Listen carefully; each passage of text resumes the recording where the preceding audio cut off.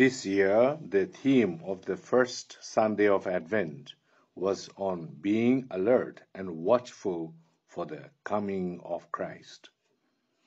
Now, on this second Sunday of Advent, we have the theme, Prepare the way of the Lord, make straight his paths.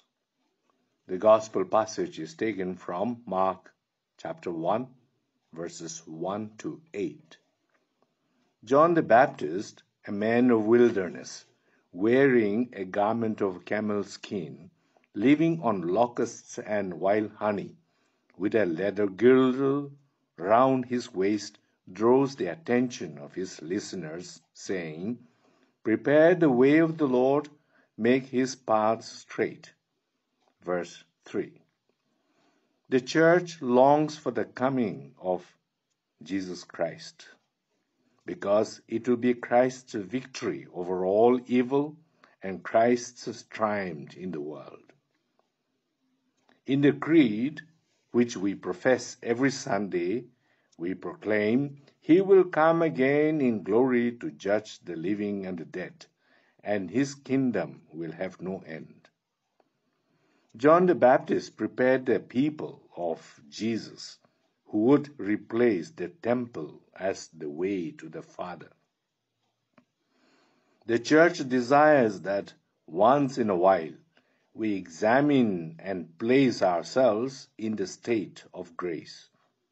Advent is a time of grace. It comes around just once before Christmas. How to go about in making the path straight for the Lord to come to us? A beautiful gospel image is that of Zacchaeus. By profession, Zacchaeus was a tax collector, and such profession is noted for cheating people. One day, Jesus was passing by Jericho. Zacchaeus desired to see Jesus for once. But being a person of short stature, he made simple but direct and practical efforts.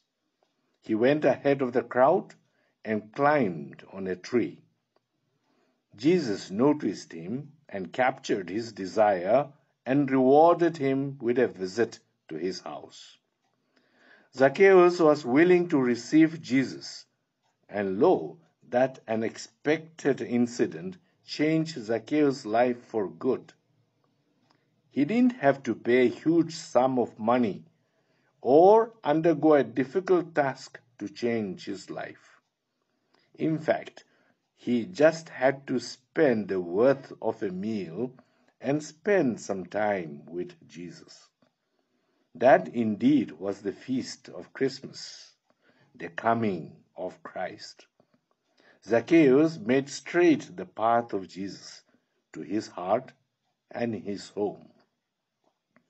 We too can make straight the path of Jesus so that the Lord can come and dwell in our hearts and make us transparent and open, make us no longer afraid to be what we really are, because in His eyes we are much richer than we ourselves could buy, and much more higher in His eyes than we ourselves make ourselves to be among men and women.